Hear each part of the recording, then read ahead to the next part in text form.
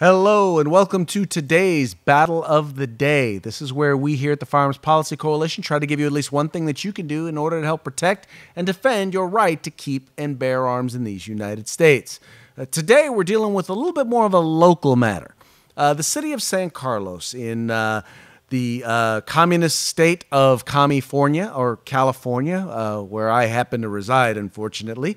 The city council in the city of San Carlos decided that they were going to institute a moratorium or a ban on any store that sells firearms or ammunition.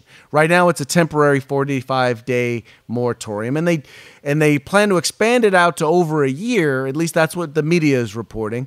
But they primarily did it because there was a store that was looking to open, Turner's Outdoors, that had already gone through all of the process. They had already been approved. They had already secured the location, all of their licenses, and we're talking, their opening was right around the corner, and now the city council has basically pulled the rug out from underneath them. They spent almost $200,000 in order to be able to open the store. And by the way, this is not something that is uncommon for municipalities to do when it comes to gun stores, to limit their ability to be able to open. But this one is particularly egregious because, once again, gun stores actually help facilitate a constitutionally enumerated right. Here in the state of California, where all transactions have to go through a dealer, it's stores like this that allow individuals to be able to transact in firearms, whether it's through private sales or to be able to purchase from the particular dealer.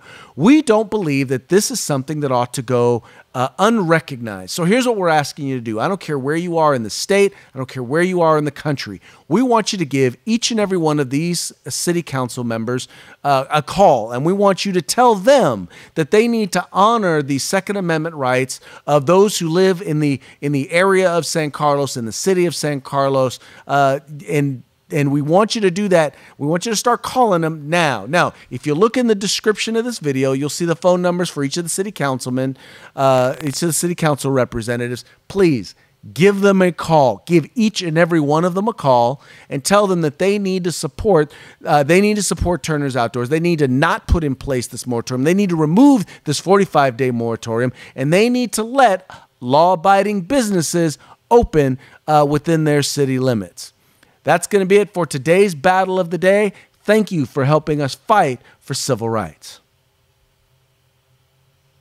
If you like our videos, follow, subscribe, like, and share.